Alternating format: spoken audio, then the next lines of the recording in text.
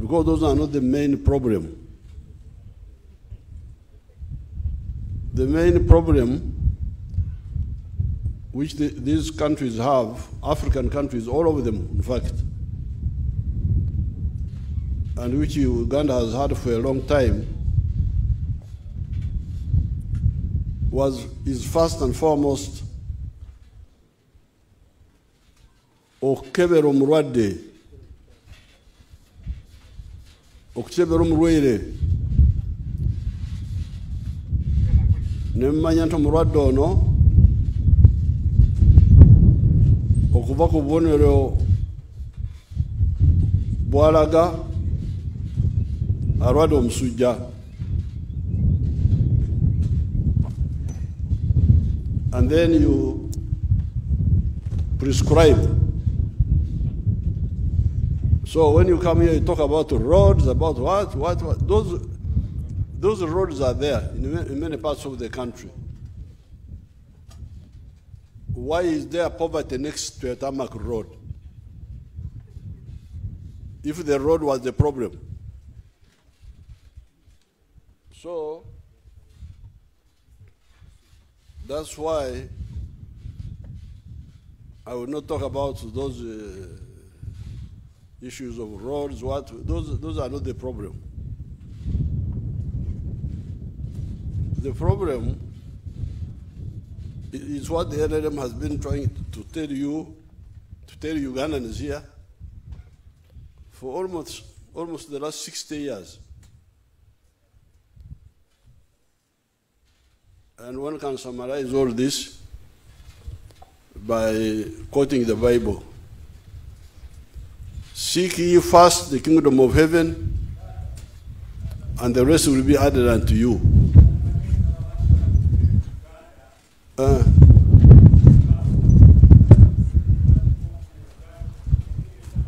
The what?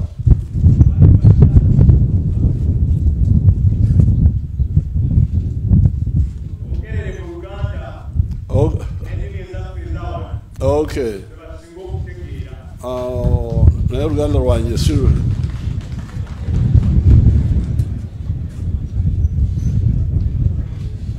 Kati Bayibuli etugamba nti musooke munoonye obwakabaka bwa Katonda n'obutuukirivu bwe, ebirala byonna biryongerwako. This is the guidance of the Bible. Bwe mukwata ebingi, enguudo biki kubanga ebyo si kyekizibu. Kubanga kati mulabye obujulizi bwa meya w'Ekyenkwanzi abagambye nti eno Kyenkwanzi kati bali bulungi, banenyingiza akatawuni ako akali okumpi buli lunaku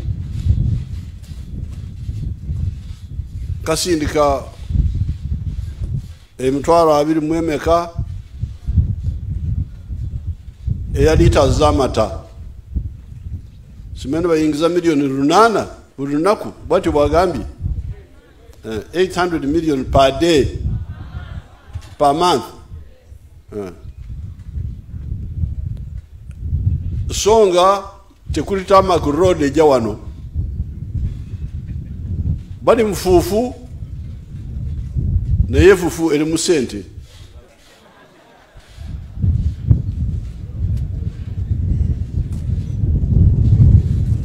Ate Katonda bwe yali atutonda teyakwata korasi n'akola omuntu, yakwata efuufu mwe yajja Adamu jjajjaffe n'oli omukyala we yamutawaanya, omukazi oyo Eva. N'olwekyo ekibulamu kwe kukebera okwo NRM yatandikirawo okubagamba nti kubanga bwe twafunira obwetwaze abantu bali buli omu akebera bubwe abamu ne bagamba nti amawanga iyo federal gye bagamba mukyawulira n'olwaleero bogera federal kitegeeza ki endowooza y'amawanga era bakyogera ffe ng'Abaganda tufune ebyaffe ng'Abaganda mwekka tebakwatibwa na nsonyi yabeerawo ku radio ebyaffe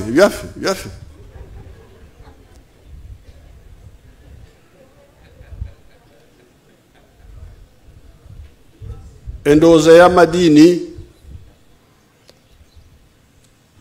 ebibiina ebyo byaliwo DP ne UPC ne Kabaka yeka byonna byali ku musingi gw'amadiini okusosola mu madiini oba okusosola mu mawanga. Kabaka yeka yali y'Abaganda, DP y'Abakatuliki, UPC ya Protestant abamu si bonna. Kati awo NRM we yagira okusooka abamu twali mu bibiina ebyo ebyadda.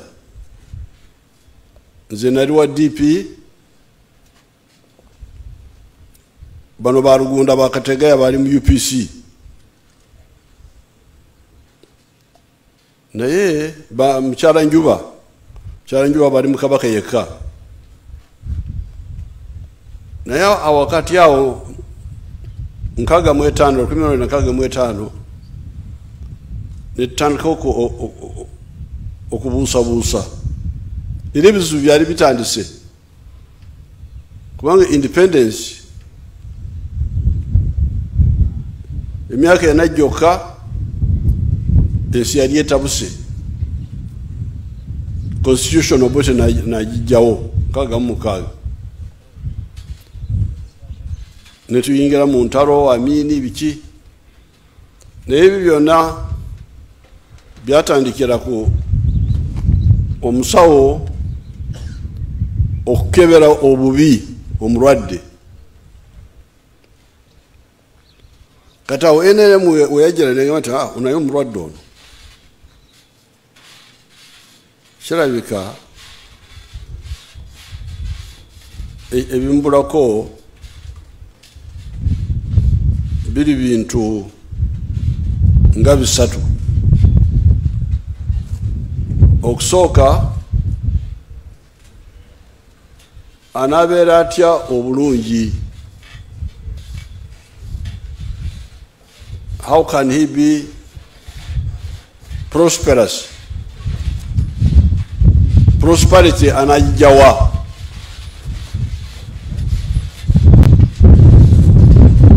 Tonatuuka ku gwanga, tonatuuka ku kitundu, sooka otunule ku muntu buli omu mu maka ge.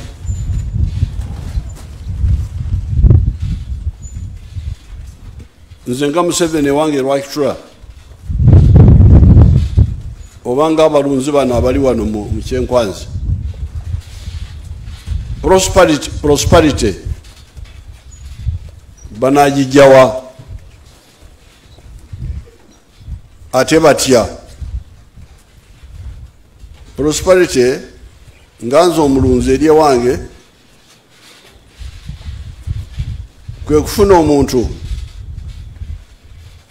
anangulako amata, nangulako enyama, nagula amatooke gange, kubanga byenkola eri wange Lwakitula bwe nfuna abanabigula continuously, I will be prosperous. Kubanga genda kufuna sente. Naye kati bwekenenya olaba nti abanyankola beeri enkole amata gange tebagagula.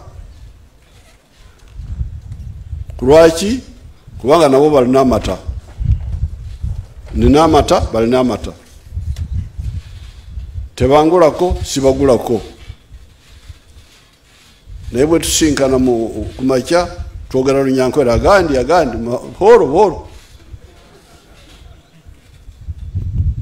Naye kati agandi tesobola okunzibira ennyumba, okuzimba ennyumba yange neetaga akasente nkajja bali abanangulako ebyange byendina. Ate abo abasinga si Banyankole.